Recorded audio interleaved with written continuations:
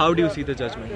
I'm totally overwhelmed, and I totally welcome this judgment, because we were expecting and we were anticipating that there would be a 3:2 judgment, and three judges, including Chief Justice Gogoi and Justice Kanvilkar, Justice Indu Malhotra. They have pronounced a judgment in our favors, referring this matter, Sabarimala matter, to a larger bench of 7 judges. And they were stating that there are so many issues, constitutional issues, unresolved, unsettled, just like the female mutilation, genital mutilation issue is unresolved. And there is a matter which is pending, which is something to do with Muslim women entering the mosque and dargahs. So those issues also would be considered along with this Sabarimala matter, wherein there is a age restriction only, not a total prohibition, because women are entering Sabarimala. Lakhs and lakhs of women are entering Sabarimala every year.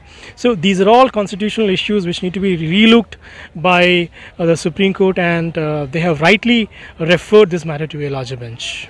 Justice Malhotra had in the main petition, while delivering a judgment on it, had said that it's a matter of more faith rather than equality. How do you see this? Well, I totally admit and I accept the dissenting voice of, dissenting judgment, sole dissenting judgment of Justice Indu Malhotra. In fact, the point that Justice Malhotra was emphasizing is, was that the matter of worship is having two elements. One is the worshipper and the worshipped.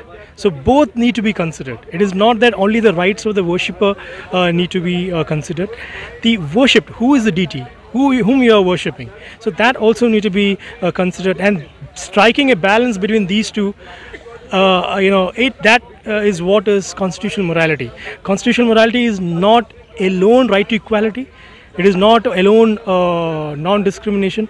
It is also the right of the fundamental right of religion, belief, faith, which is protected under Article 25 of the Constitution.